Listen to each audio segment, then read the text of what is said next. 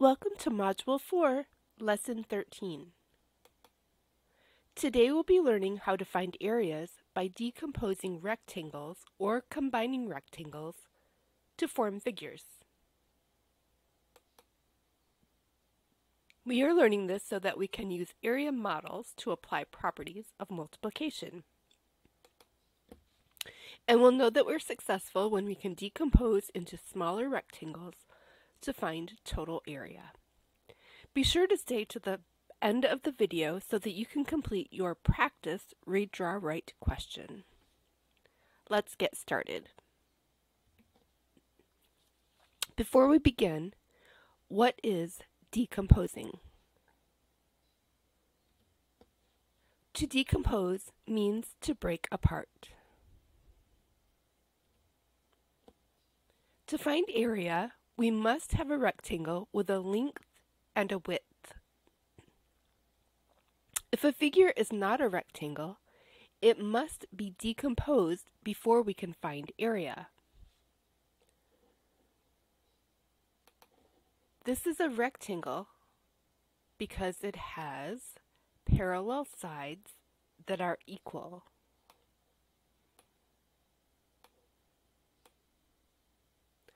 So this side is 5 centimeters and this side is 5 centimeters.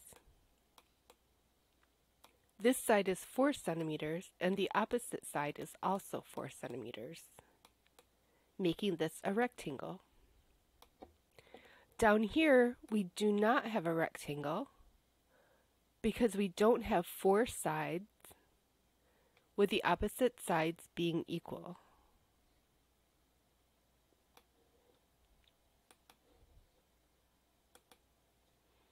Let's decompose or break apart the figure to find the area. The first thing we need to do is try to find 2 rectangles. Now we have options. Here we broke it apart into this red rectangle and a blue rectangle below. We could have also broken it apart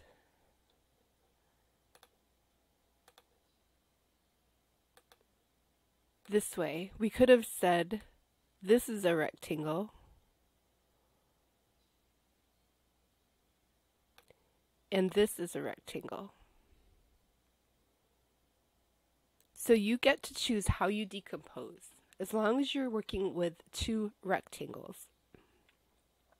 We know that the area of the red rectangle is 4 square units because we have 2 on this side and 2 on top, and 2 times 2 equals 4.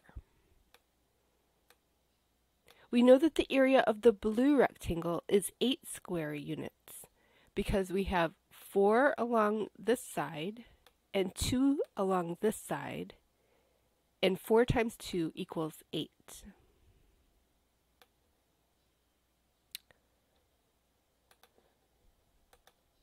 So what is the area of the whole figure or the combined figure? The area would be 12 square units. We know this because 4 square units plus 8 square units equals 12 square units.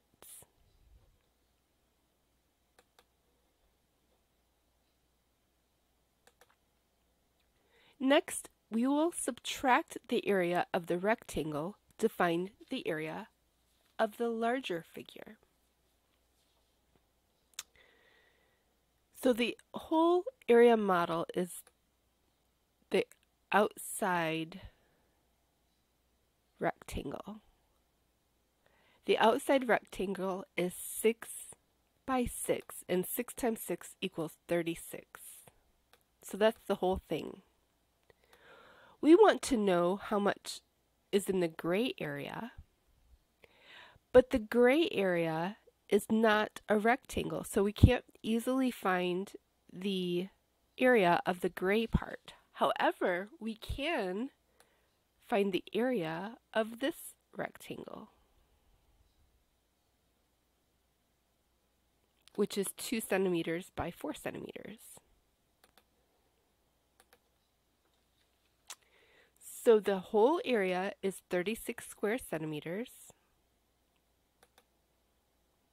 The area of the blue enclosed rectangle is 8 square centimeters.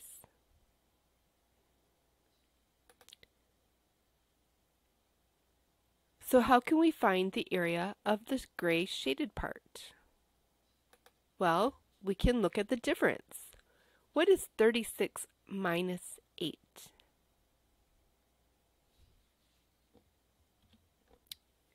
36 minus 8 is 28. So we can say the area of the shaded part must be 28 square centimeters because 36 centimeters minus 8 centimeters is 28 centimeters.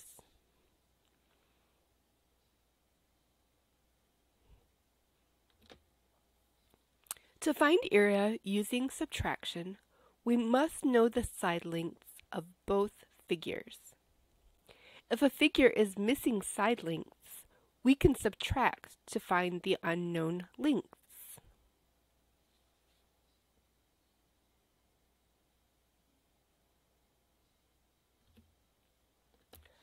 Let's find the unknown side lengths.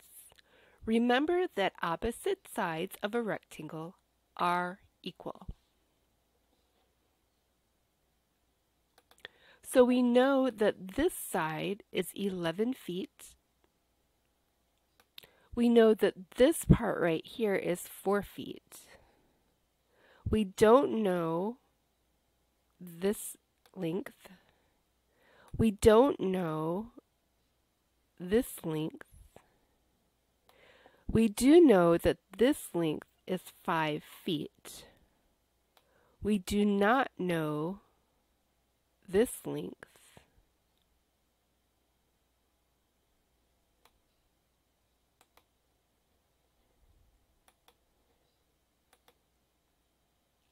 We know that the length of the right side is 9 feet because it's now labeled.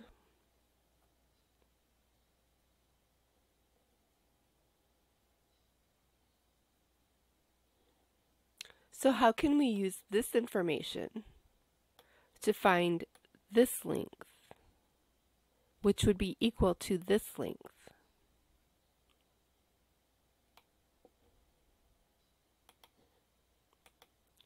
We can subtract and find the difference. We would subtract 4 feet from 9 feet to find this number, which is the same as this number. So if this part is 4 feet and the whole thing is 9 feet, what is the difference between 9 feet and 4 feet?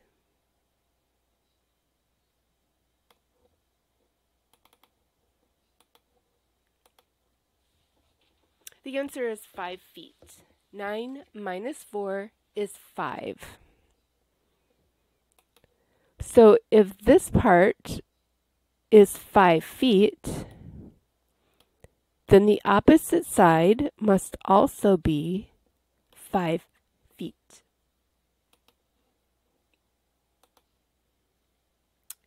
We know that the length of the top side is 11 feet.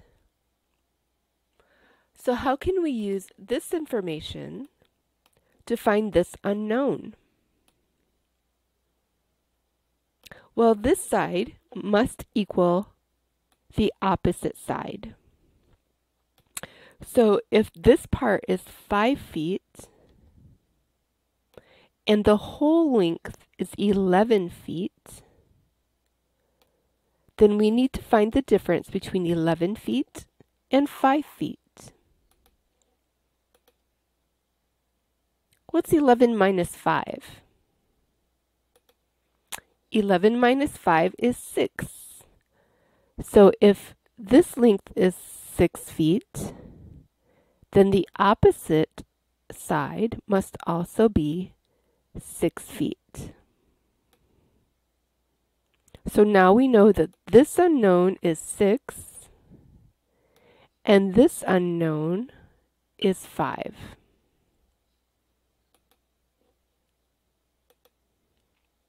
Now we know all of the side lengths. We can find the area of the unshaded part and the area of the whole shape.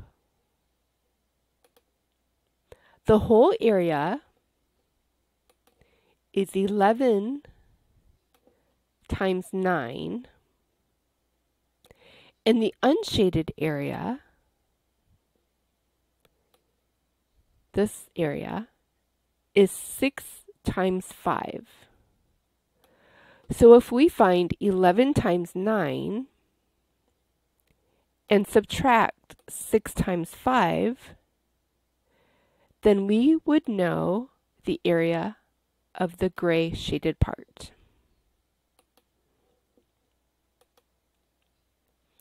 "11 times 9 equals 99, and 6 times 5 equals 30. What is the difference between 99 and 30? Subtract the area of the unshaded part from the area of the whole shape. 99 minus 30 equals 69.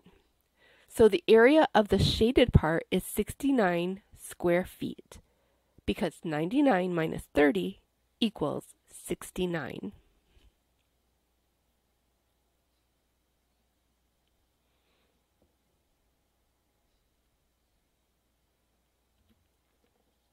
Okay, it's your turn to practice using the Read, Draw, Write question.